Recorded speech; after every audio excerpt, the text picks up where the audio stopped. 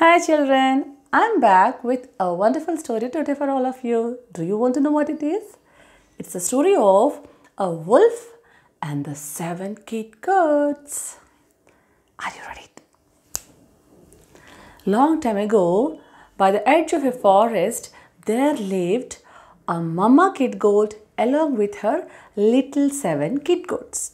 And these little ones happily used to play in the meadows, jumping, rolling, dancing every day. And of course, children, there was also a wicked wolf in the forest. And one day, as the goats were playing in the meadow, the wicked wolf slowly came there and he looked from behind a tree. Oh, what a tasty meal it is for me, this soft lamb chops. It's been a long time that I had a good meal. Let me do something and have a tasty dinner tonight.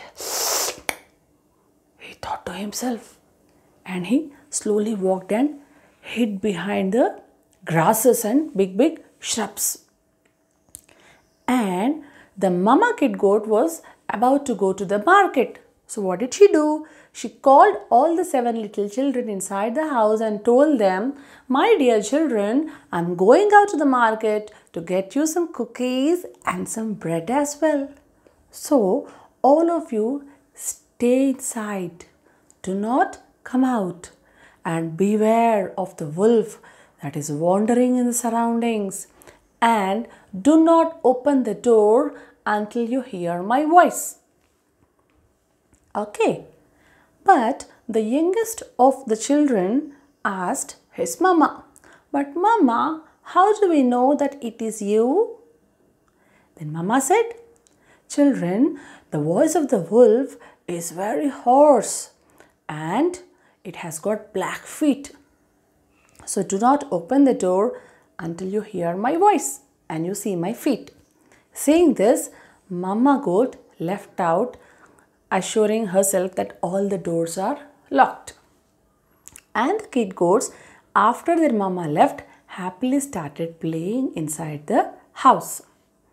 Suddenly, there was a knock at the door. "Hello children, open the door, your mother is back." And the little one thought his mama has come and was about to run and open the door.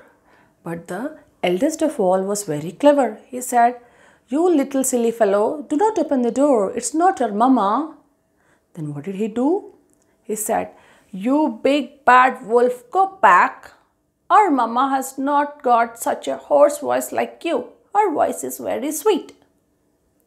And the wolf heard this and he ran away. Then what did he do? He went inside the forest and searched for some honey from the beehive. He took honey from the beehive and gulped.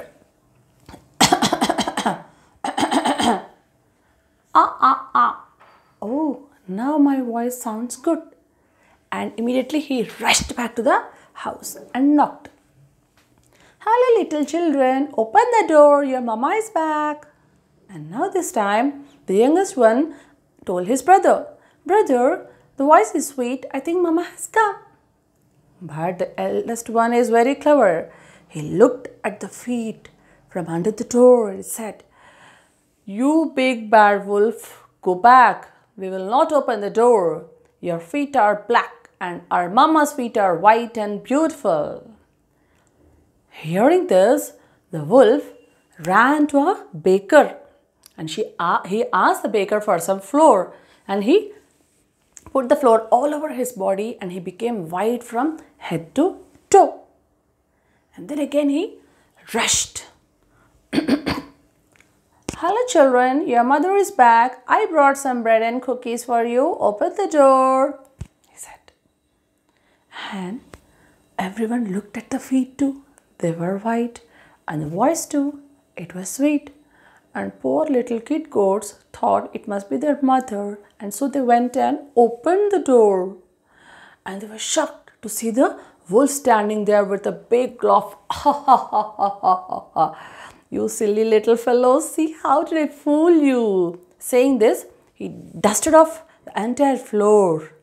And the kids got scared and they went inside and they started hiding at different places. One inside the cooker, one behind the oven, one under the bed.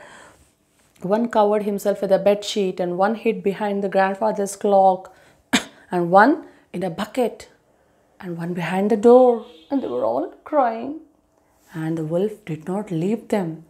He went slowly in search of them and took one by one from different places and rolled them like a soft ball and gulped them. And he slowly went out. All the 6 kids he could eat, but did not find the little one who was hiding behind the grandfather's clock. The wolf slowly walked. His tummy was very heavy as all the kid goats were inside. He could not walk further, and so he rested under a tree not far off. When Mama Goat returned, she was startled to see the door open. She dropped the things down and ran inside and saw kids were not there. And she started crying and shouting for them. And the little kid goat heard the voice of his mother and he opened the clock and came running. Mama, Mama, the wicked wolf has eaten all my brothers and sisters. Please, what do we do now? He started crying. Then both of them went in search of the wolf. And not far off, they found the wolf resting under a tree. And his tummy was full. Then Mama Goat called the little one and whispered in his ear, "Go home and get a pair of scissors, a needle and a thread quick and fast." The little one ran home and he brought.